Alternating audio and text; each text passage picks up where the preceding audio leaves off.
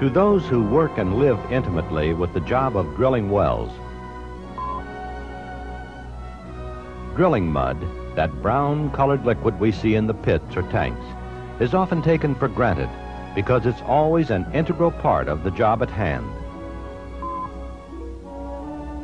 But for sure, it's a special kind of mud with special kinds of properties that are determined by various kinds of tests. Sometimes, because it undergoes so many tests, it's even referred to as mud with a college education. A study of drilling mud shows that it is closely associated with chemistry, math, and physics. It has even advanced to the point where the name mud no longer fits its character. Drilling fluid is more appropriate, but it's still mud to those who work with it in the field. Once thought of as only a means of carrying formation cuttings from the bottom of the hole to the surface for disposal at the shale shaker, most of today's drilling fluids take on additional jobs, many equally or more important than that of transporting cuttings out of the hole. For instance, it delivers hydraulic horsepower to the bit to help with hole penetration. To get drilling fluid to the bottom of the hole, the fluid is first picked from the suction pit and suction line by the mud pump. The pump sends it under pressure through the standpipe, rotary hose, swivel, Kelly, and down the drill stem to the bit. At the bit, the drilling fluid moves upward in the annular space between the drill stem and wall of the hole, reaches the surface, and goes through the return line and over the shale shaker, where the cuttings are removed and channeled to the reserve pit at lower left. The mud falls into the settling pit. And once again, the mud pump picks up the drilling fluid from the suction pit and pumps it up the standpipe at right, down through the rotary hose, into the swivel, and down the drill stem. As the drilling fluid is pumped through the surface piping and down the drill stem, some of the pressure is lost. As shown in the circle at right, the pipe walls are rough and create friction and turbulence that accounts for some of the loss of pressure. Other factors are the depth of the hole geometry, properties of the fluid, such as weight and viscosity, and the volume of the fluid.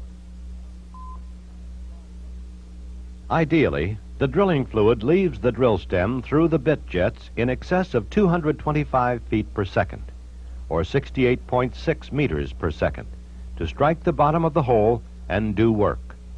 The work done by a fluid stream is referred to as hydraulic horsepower expended.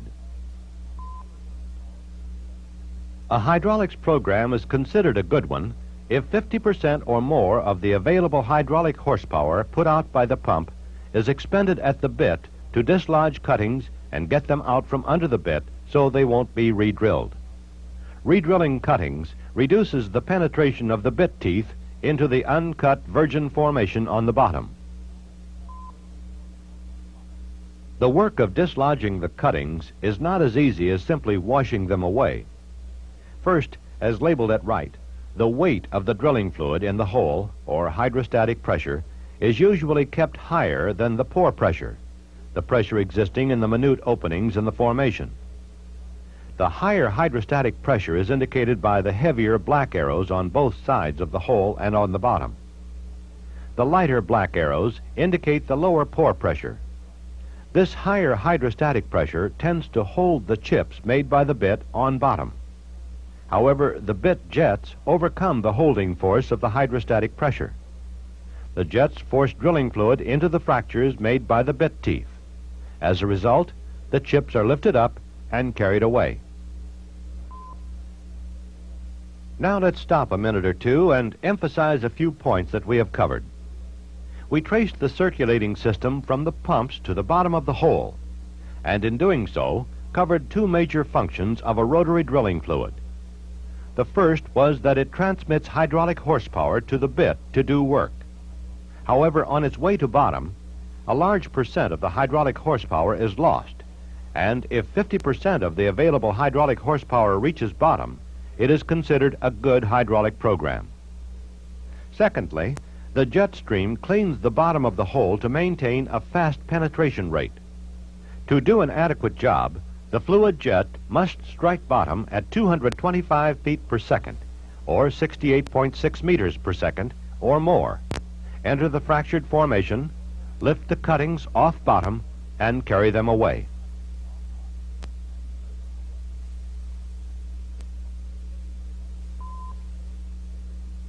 Once the drilling fluid leaves the drill bit, does a U-turn, and starts up the annulus, the space between the drill stem and wall of the hole, we begin to encounter additional jobs that drilling fluid does.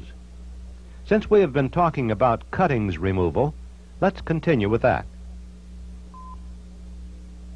If we could cut a wedge-shaped window out of the formation next to the hole, this is what we might see. Drilling fluid moving up the hole carrying chips of rock with it. However, rock chips fall or slip through fluid columns that are static or not moving, and chips fall faster through a thin fluid than through a thick, viscous fluid. Of course, if the fluid is solidified or gelled, the chips would slip very little, if at all. In any case, to get the cuttings to the surface, the drilling fluid has to move upward faster than the chips slip downward. Luckily, true drilling muds are shear thinning fluids. That is, the faster a mud is pumped, the thinner or less viscous it is, and the slower a mud is pumped, the thicker or more viscous it is.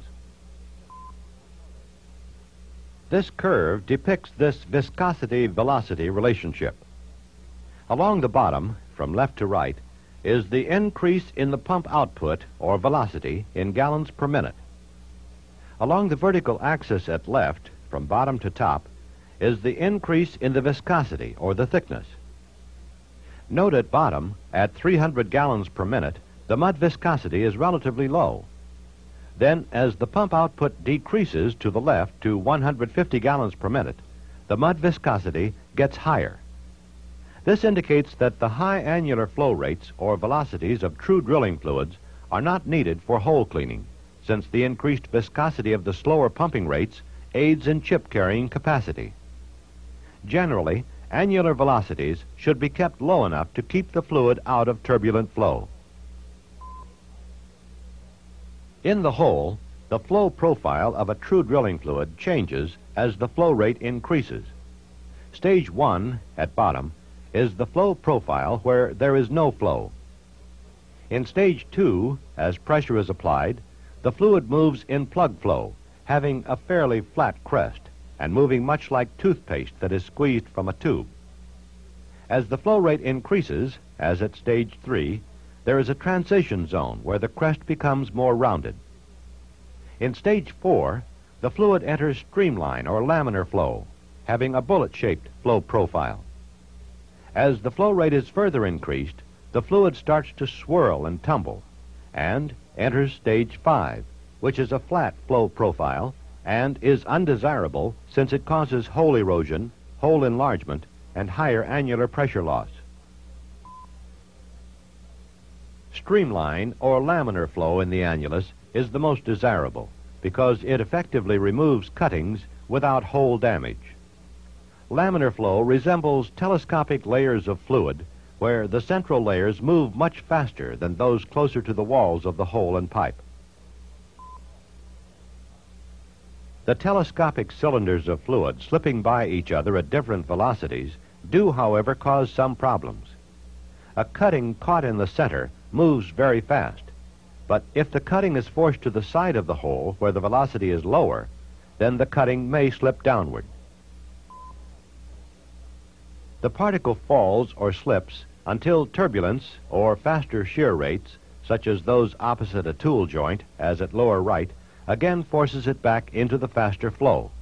Cuttings alongside the drill pipe are slung back into a region of higher velocity because of the rotation and whipping effect of the drill pipe.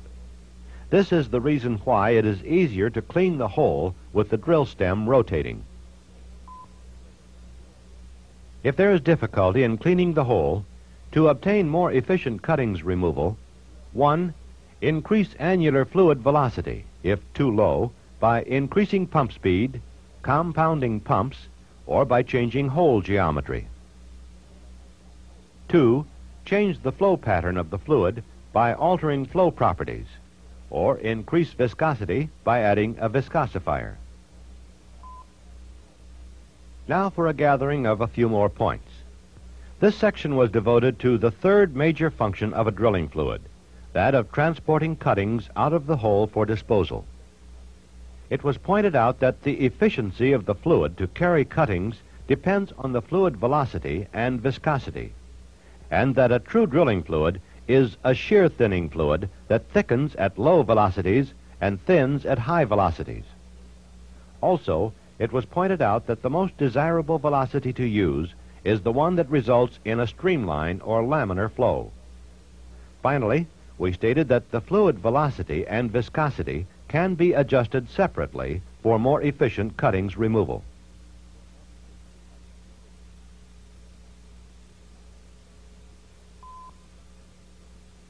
Under some circumstances, considerable heat may be generated by downhole friction, and some tool joints, collars, and bits come out of the hole with a bluish color on them, indicating that they have been subjected to friction heat that reached at least 750 to 1,000 degrees Fahrenheit, or 400 to 540 degrees centigrade. Drilling fluids tend to act as coolants at these hot spots by conducting the heat away and transmitting it to the atmosphere at the surface. To decrease downhole friction, lubricants may be used. Here, an extreme pressure lubricant is being added to the drilling fluid at the mixing hopper. Other lubricants, such as oil, emulsifying agents, detergents, and graphite, are also used. Reduced friction shows up as decreased rotary torque, increased bit life, reduced pump pressure requirements, and so on. Another characteristic of a true drilling fluid is demonstrated by a test made on the drilling fluid at the rig site. It shows that when drilling fluid is forced against a porous, permeable material, such as filter paper, a certain percent of the liquid phase passes through the paper, leaving behind a cake that is more or less impermeable. That is, the cake resists fluid being pushed through it. As in the surface test, there is a pressure differential downhole. Note the solid black arrows inside the hole indicating greater fluid column pressure, and the outline arrows outside the hole indicating lower formation pressure. The greater pressure of the fluid column forces the liquid part of the mud, the filtrate, shown in blue, into the openings of porous, permeable formations. Also, the smaller solid particles of mud are forced into the formations. These solid particles eventually close the pore openings, and a mud or filter cake, labeled at lower left, is deposited on the walls of the hole. With the pore opening closed, little or no more filtrate gets into the formations. The thickness of the cake deposited depends on the formation. As labeled at upper right, a formation of low porosity and permeability means the cake is thin. Conversely, as labeled at lower right, a formation with greater porosity and permeability means the cake is thicker. Also, cake thickness depends on the quality and composition of the cake. A thick wall cake, shown here opposite the drill collars, labeled at lower left, causes drag, sticking, or swabbing during trips, and can be the result of poor drilling fluid filtration properties. These poor properties could be due to poor particle size distribution, that is, by not having the right size or type of solids in the fluid. Additions of bentonitic clay or organic filtration control agents can improve the cake's quality and composition by plugging the tiny holes in the poorly formed wall cake. Having a good wall cake on permeable formations has its advantages. It minimizes formation damage affecting both formation evaluation and production. It improves hole stability by avoiding wall-stuck pipe, swabbing, and pressure surges. And it reduces loss of the liquid phase of the drilling fluid to the formations, thus reducing the cost of constantly replacing the liquid and its soluble contents.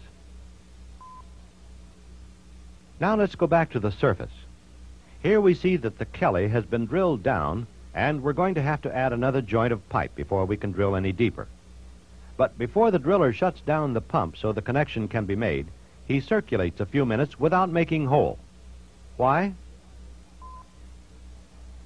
Well, the answer is that salt water is being used as a drilling fluid, and he wants the cuttings circulated up the hole so that there won't be time for them to fall back to bottom and pile up around the bit, collars, and on the bottom of the hole, possibly sticking the drill stem while the connection is being made. As stated before, one of the factors that affect the slip or settling rate of cuttings is viscosity, and viscosity of water is low, meaning that the fluid is thin and doesn't have the ability to maintain cuttings in suspension when circulation is interrupted. In comparison, a true drilling mud, like in the beaker at right, contains special clay solids that hydrate or take up water. This results in a thicker fluid that has more viscosity than water alone. The degree of viscosity depends upon how many clay solids are present in the fluid and the amount of hydration that occurs. Further, if circulation of a true drilling mud is stopped, gelation takes place. The mud sets up or becomes a semi-solid, which locks the cuttings and mud weighting material in suspension to prevent settling. Consequently, the addition of mud-making clays to water or other drilling fluids helps in suspending drilling cuttings and weighting materials in the hole while trips are being made. A characteristic of clay-type drilling fluid is that the gel structure can be broken and converted back to liquid form when pump pressure is applied to start circulation. Naturally, the cuttings will be loosened and start out of the hole with the mud. At the surface, the mud must release the cuttings to avoid being circulated down the hole again. The separation of some of the drilled solids and cuttings from the drilling fluid is accomplished by the shaker screen. This is the first method of removing solids. Some solids, too fine to be screened out by the shaker, can be settled out in the settling pit by having low gel strength mud. Still finer sized solids are removed by desanders and the cone-shaped desilters shown at the top of the picture. Any entrained air or gas in the mud can be removed by the orange degasser in the foreground. Once again, let's pause to reinforce the main points of this presentation. There have been 4 of them, making a total of 7 functions of a rotary drilling fluid that we have covered so far. In this last 4, it was pointed out that a drilling fluid cools and lubricates the bit and drill stem, lines the hole with cake, thereby reducing fluid loss to formations, and thus reduces contamination, sloughing, and caving. A true drilling fluid thickens or gels when circulation is stopped, and suspends cuttings, sand, and weighting materials to keep them from falling back down the hole to stick the drill stem. Upon resumption of circulation, the gel thins and allows the sand and cuttings to be separated out at the shale shaker and pits.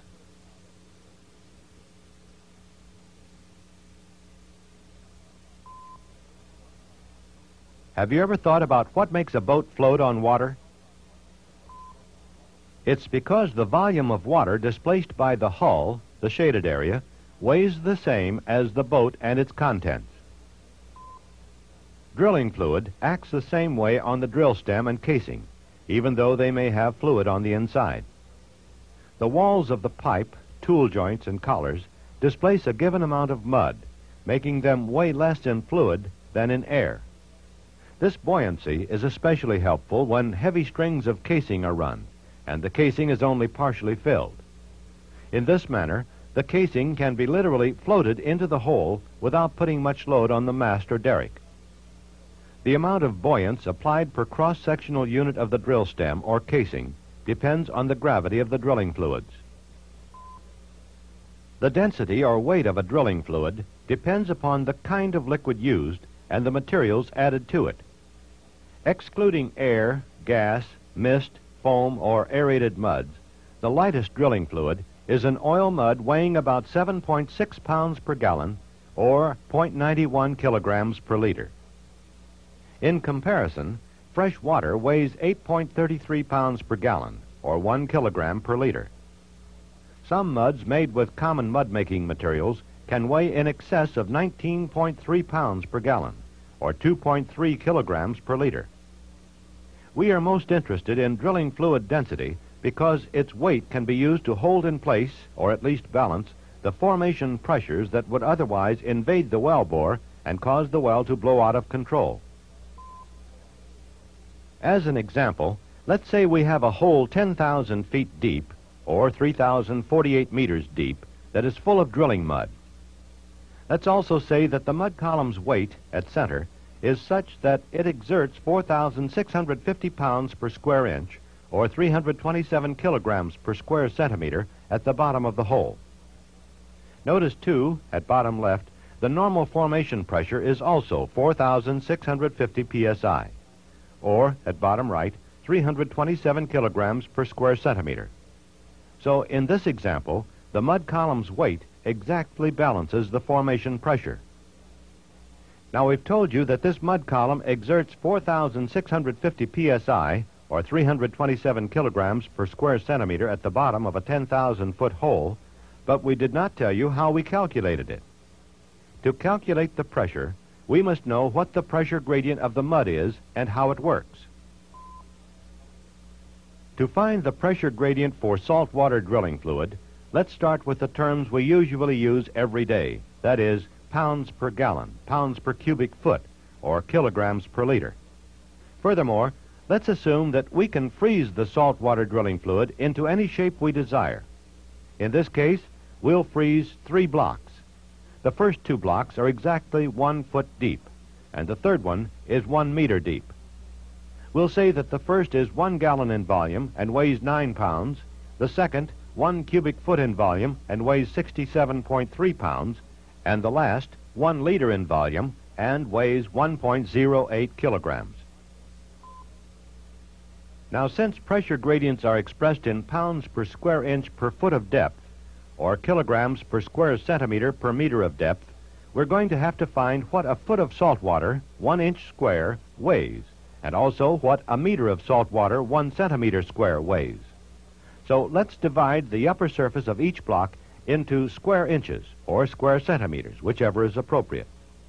Then we'll slice down through each block from top to bottom along the boundary of each square.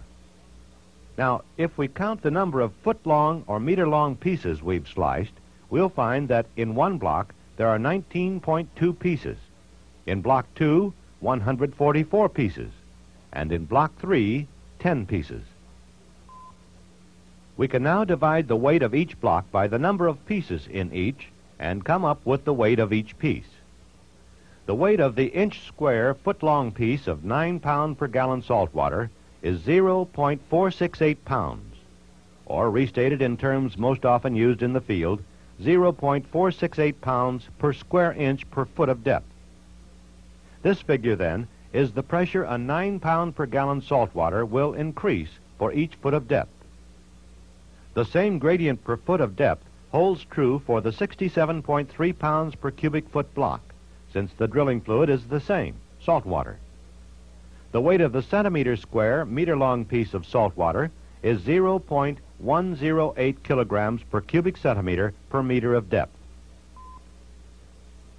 As an example of how the pressure gradient is used in a problem, 2 feet down from the top of the hole, a 9 pound per gallon, or a 67.3 pound per cubic foot drilling fluid exerts a pressure of 2 times the 0.468 pressure gradient, or 0.936 pounds per square inch.